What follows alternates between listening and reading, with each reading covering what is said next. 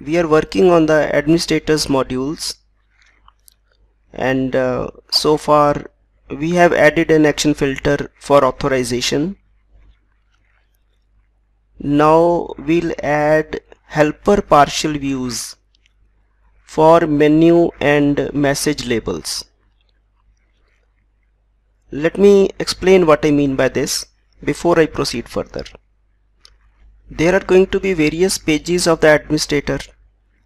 One page will be for like new customer. Other page will be for like new invoice. For reports also. Now on each of the pages there is going to be a navigation menu at the top that can take us from this page to this page to back, or to other pages. This menu will remain the same. It will remain the same for all the pages. So instead of copying and pasting this stuff on all the pages, it is better to create a partial view so as to store the markup of this particular portion at one place and reuse it at other places in the project. We are going to write a partial view for the menu. This is one thing we have to do. Then various data entry forms will be there, or editing forms will be there. We generally need to show a message box, a message label, let us say. These message labels will show whether the action succeeded or some error occurred. These message labels can also be put into a partial view so that we can change the colors altogether, or maybe alter the looks of the message. So this message as well as the menu, they are very good candidates for modularization, and we'll add partial views for both of them in the current video lecture.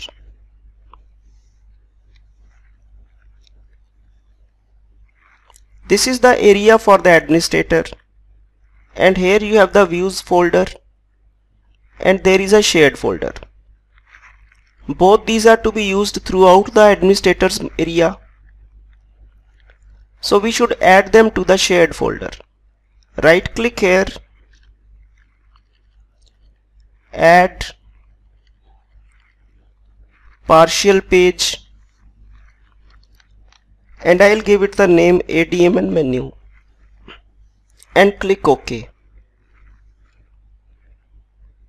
We have to begin writing the markup here. I'll fold the Solution Explorer to the right side. Section is for the HTML5 story. It requires us to put our content into sections, so we have done just that.